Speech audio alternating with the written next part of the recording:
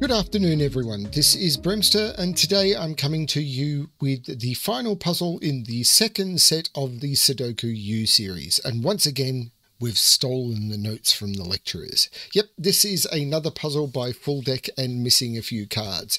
Don't know if they're planning on always sending in the fifth puzzle being one of their own, but that's completely up to them.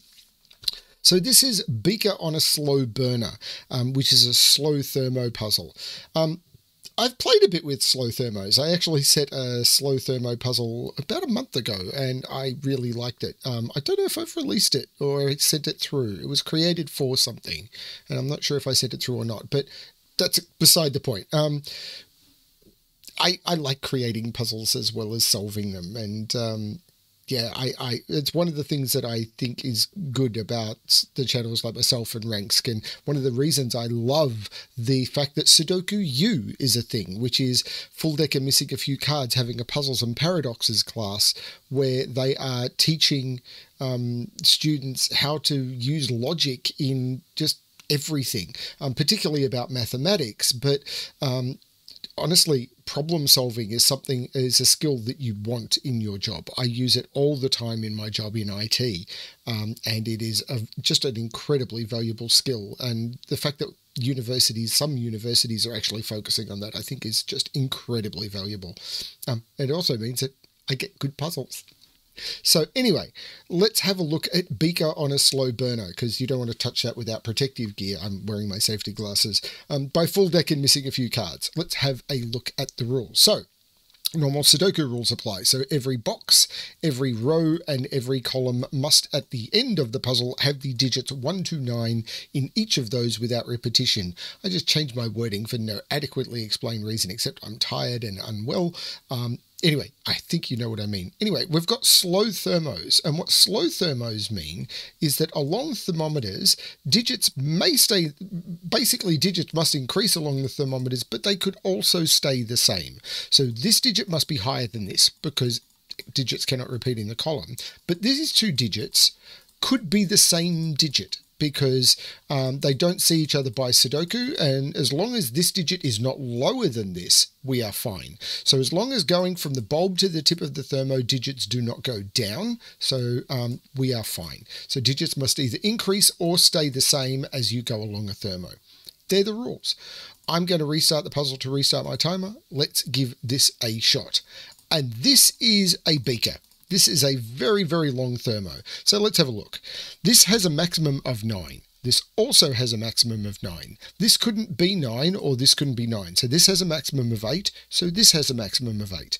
This has a maximum of 7 because it sees both of those. So this has a maximum of 7. This has a maximum of 6. So this has a maximum of 6. This has a maximum of 5. This has a maximum of 4. Because I have to go down and this sees this, I have to go down, this sees this. So this has a maximum of 4. This has a maximum of 3 because it has to be lower, but it can't be 4. It can't stay the same because it sees that cell. This could be 3. This could only be 2 because it has to be lower or equal to that, and it can't be equal because they're in the same column. This could be 2. This therefore ends up being 1 and 1, and the entire thermo is forced. I figured something like that might happen, but I wanted to prove it as I was going along. That is a very nice break-in to a slow thermo and teaches the concepts of slow thermo incredibly well. So we now know that 1 is in one of those 3 cells. We know 9 is in one of those 2 because I can't put it at the start of a thermo. Why did I pencil mark 3? My fingers are definitely not doing what I want them to today. This is a quadruple. This is a 1, 2, can't do 3, 4, 5, 6, 7, 8, 9 quadruple. I can't put 8 or 9 at the start of a thermo that all sees itself. This is basically a normal thermo. This has a maximum of 8 because it can't be 9. This has a maximum of 7. This has a maximum of 6. This has a maximum of 5.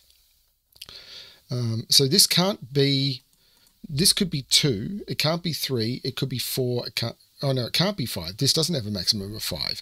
This is 2 or 4 because it can't be 5. This has to be, oh, and it can't be 2. So this is 4. This can't be 5, so it's 6. This has to be higher than 6, so it's 7. This is 8. and this is 1 or 2. That's very cool. 1 is now in one of those two because it can't be in those. 3 is in one of those two and it can't be there. So this is the 3, this is the 1. These are now 1, 2, 3, 4, 5, 6, no. There's no 1. What am I doing? There is no, so 1, 2, 3, 4, 5, 6, 7, 8. These are 5 and 9, which takes 9 out of those. 9 is in one of those two. Oh, 1 and 2 comes out of there. That's the 8, and 8 comes out of those two. This is 1, 2, 9. I can kind of keep a 3-digit in my head. There's no 1 there. So 1 is in one of those two, but I can keep a 3-digit in my head. I just said that. I'm about to prove that I can't. I'm almost certain of that. So this is a triple in this column. 1, 2, 3, 4.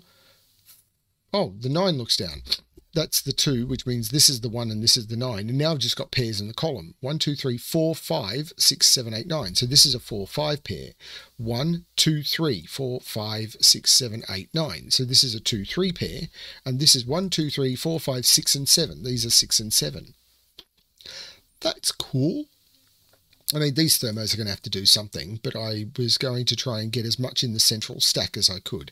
And the reason I say stack is there is a concept in Sudoku of grouping boxes together. So horizontally, that is a band, and that's the top band. This, the green one here, is the middle band, and the blue one here is the bottom band.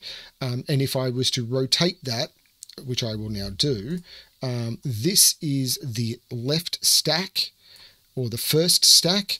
This is a stack because they're stacked on top of each other, a bit like a Jenga tower, and this is the right stack. So you can group boxes. So it's just a terminology that is used. So if someone turns around and says there's something going on in the right-hand stack, they're talking about boxes 3, 6, and 9. It's just an interesting way of being able to delineate a region of a Sudoku. So where am I looking now? We know 2 is in one of these cells by Sudoku, but if I put 2 here, this would have to be 1, and then this would have to be 0 because they see each other. That's not going to work. So this is a 2. Now this thermo, because of all of this, is almost certainly restricted, because this could be a 9. This can't be 8, 7. It could be 6. This, actually, it could also be 9. So this could be 9. So I forgot Slow Thermo. So this now can't be 8, 7. It can't be 6. This has a maximum of 5. This now has a maximum of 4. This has a maximum of 4. This has a maximum of 3 because it has to be lower than 4. And now this has to be the 1. So this is 3 because it can't be 2. This has to be a maximum of 4 and it sees 1, 2, 3, so it is 4. This now has a maximum of 4, so it is 4. This has a maximum of 5, so it is 5. And this is either 6 or 9. And this has to be higher than 6 or 6. So it's 6, 7, 8, or 9. And it's not 7 because it sees 7. Oh, it's not 6 either. So this is 8 or 9. But this is 6 or 9. 1 is in one of those two, which means 1 is over here by Sudoku, but I can't put 1 this far along a thermo because then this could be 1, but those would have to be lower than it. So that's not the 1. This is the 1. And now this thermo will always had to start with at least a 2. So 2, I mean, I could work the other way now. So minimum 2, I don't like working with minimums. Maximum 9, maximum 9, can't be 8, so maximum 7, maximum 6, maximum 6, maximum 5, maximum 4. So 2, 3, 4, can't be 3, so 4, 5, 5, 6, 5, 6. This can't be, has to be higher than 5, so this is just 7. This is 8, 9, whoops, 8, 9, and this is 8, 9. There's a 4, 5 pair in this row. Oh, the 3 looks back, making that 2 and that 3, which means this is not 3.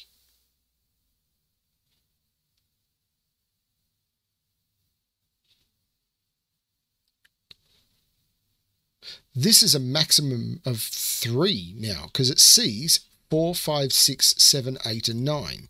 So this is a maximum of 3. So this is a maximum of 2. So this is 1, 2, and 2, 3. We know 1 is in one of those cells because the 1 here is looking down and this one is looking across. So 1 is in one of those two. So that's not the 1 and that's the 1. This triple is now 1, 2, 3, 4, 5, 6, 7, 8, 9. 3, 6, and 9. Well, there's no 3 there, so that's a 6, 9 pair. That becomes the 3, which means there's... Oh, no, I always had... There's already a 3 in this box. Probably could have got that by Sudoku, but I didn't.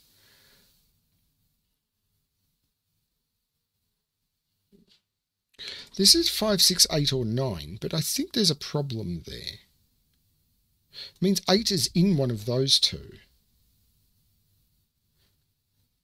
If that's an 8, both of those are 9, which would normally be a problem, but isn't on a Slow Thermo. So I can't use the fact that this, normally I would say, well, this is 8, 9, so this can't be 8 or 9, but that is absolutely not true here. Got to put a 4 in one of those two. Oh, it's not there by Sudoku, so that's a 4. This is 5, 6, 8, or 9. 4 is absolutely on this thermo.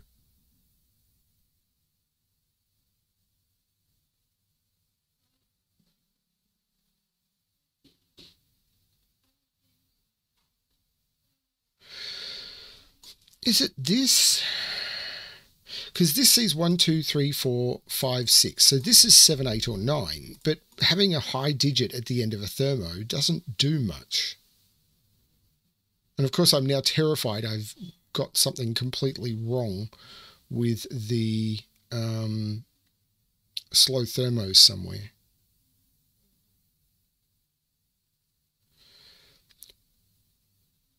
Two up here? No. I've already got 3, 4. 6 is in one of those. 8 is in one of those. So 8 is in one of those two.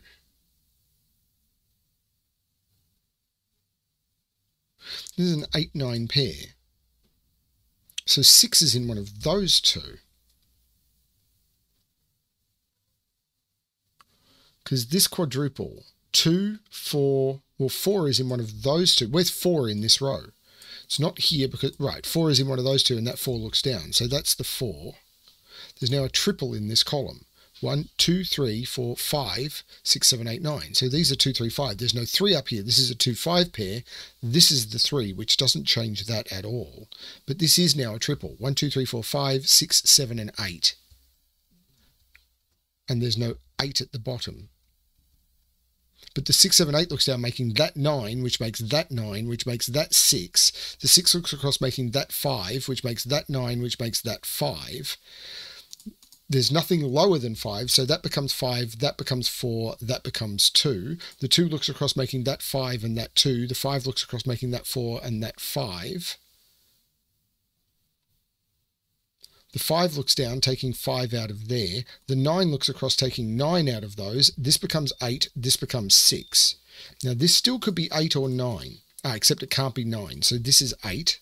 This box is 1, 2, 3, 4, 5, 6, 7, 8, just missing 9, which looks up, taking 9 out of there. So that becomes the 9. 3 is in one of those two by Sudoku because of these 3s, but that 3 says not there, so that's a 3. This is a triple, 6, 7, and 8. There's an 8 there. There's an 8 there, no 8 there. So, sorry, 8 and 8 mean those aren't 8s, so that's your 8, and this is a 6, 7 pair, looking across, making that the 8. 6, 7 pairs everywhere, but they will resolve. The 8 looks down, taking 8 out of there. The 9 looks down, making that a 7. Which looks up, making that a 6, which makes that a 7, which makes that a 6, which makes that a 7. Wrong mode again. Which looks across, making that a 6 and that a 7.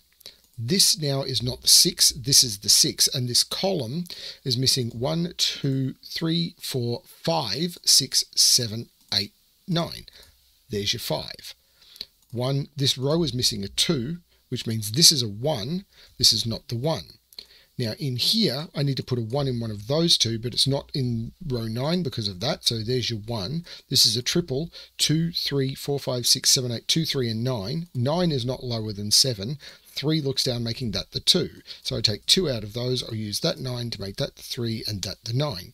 Could I have got there another way? Almost certainly, but this is the way I did it. I've only got 3 digits left. This is an 8 by pencil marks. 1, 2, 3, 4, 5, 6, 7, and I'll use that 5 to make that the 7 and that the 5. 12 minutes 24.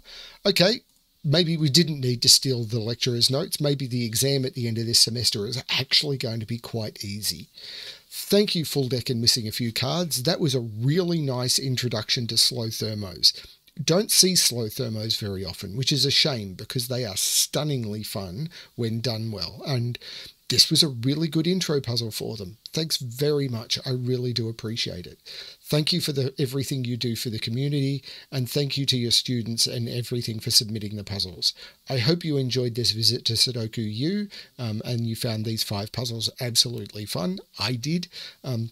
Yes, I've recorded them all in one big long session because while I'm unwell, I'm also coming up for a period where I'm going to have to step away from my computer for a couple of weeks. So I'm frantically recording to try and get puzzles ready in advance so that I can step away and the channel will still run without me. Thank you everyone for watching, and as always, good luck with your solving.